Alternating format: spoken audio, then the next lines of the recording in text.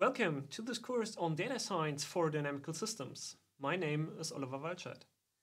Welcome also from my side. My name is Sebastian Peitz, and together we are going to teach this course and tell you a little bit about what data science and dynamical systems have in common, or how we can use data to learn something about dynamical systems.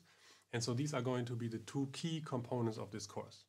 And this first part of this introductory videos is about dynamical systems. So the question before we get into data science and how to use data to learn something about dynamics is, what is a dynamical system even?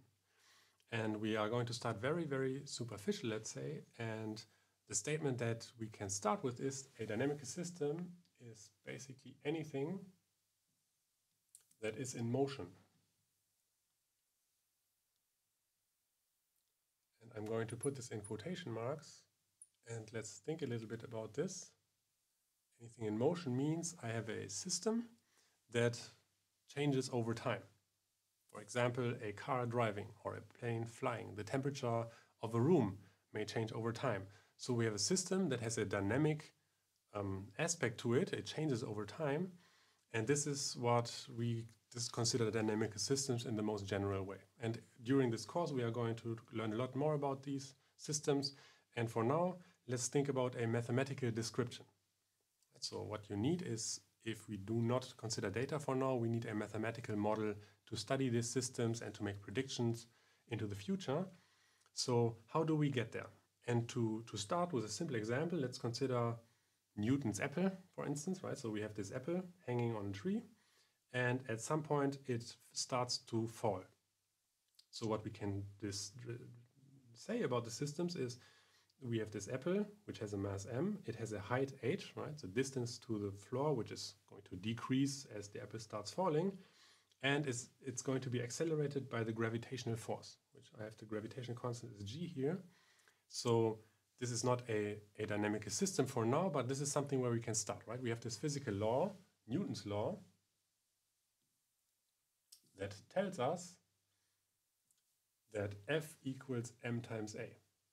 Okay, so what this means is that the sum of the forces acting on this mass equals the acceleration, or the acceleration of this apple. Right? So, and what we know, what is acting on this apple is the gravitational force, which is the mass times the gravitational constant. And so this is our starting point, a physics law that we know, which we can use to derive a model for how the apple is going to move. Okay, so what we have first is the acceleration.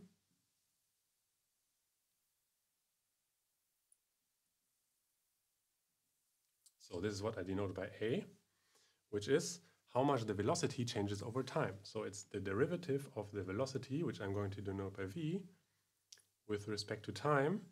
Or what we can also use is the very common notion of this dot, v dot, which means the time derivative of the acceleration. And this is, if we look at this equation, m times g equals m times a, means a is our gravitational constant g. So now we have a second quantity, the velocity. And so we can also try to write something down for the velocity. Okay, so v is the velocity, which we are going to denote as the change of position over time. Okay, how fast does this apple fall? Which means how quickly does the height change with respect to time. And this can also be denoted by h dot. So now, apparently these two quantities are really important to describe the system behavior. And that's why we call that the so-called state of the system. And that is denoted in our nomenclature x of t. So the important quantity describing the dynamics, the things which are in motion of our Newton's apple model. In this example, the state x, as Sebastian writes down right now, is the height and the velocity. So this is fully describing all the information we need to describe the motion of the apple when it's falling down. More particular, it's also a description of the energy, because in the height, of course, we have the potential energy via the gravity, and in v of t we have the kinetic energy when the apple is basically start to fall down. The state, of course, here in this model which we have is considered a time derivative.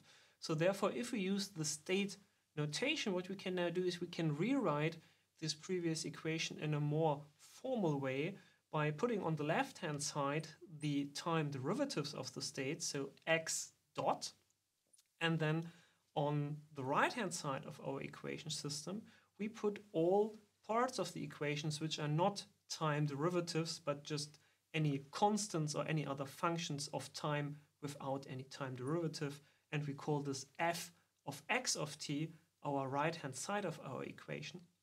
And what Sebastian is now composing here is a first model, a full model description of the dynamics of Newton's apple, which we also call a differential equation, or more precisely an ordinary differential equation, or short ODE. This ODE is now describing the dynamics of the Newton's apple model. And of course, we didn't use any data here because it's a very simple model, but you can already see in this very simple model that we have neglected some important effects. For example, air drag, when the apple is falling down, will of course lead to some braking force when the velocity increases.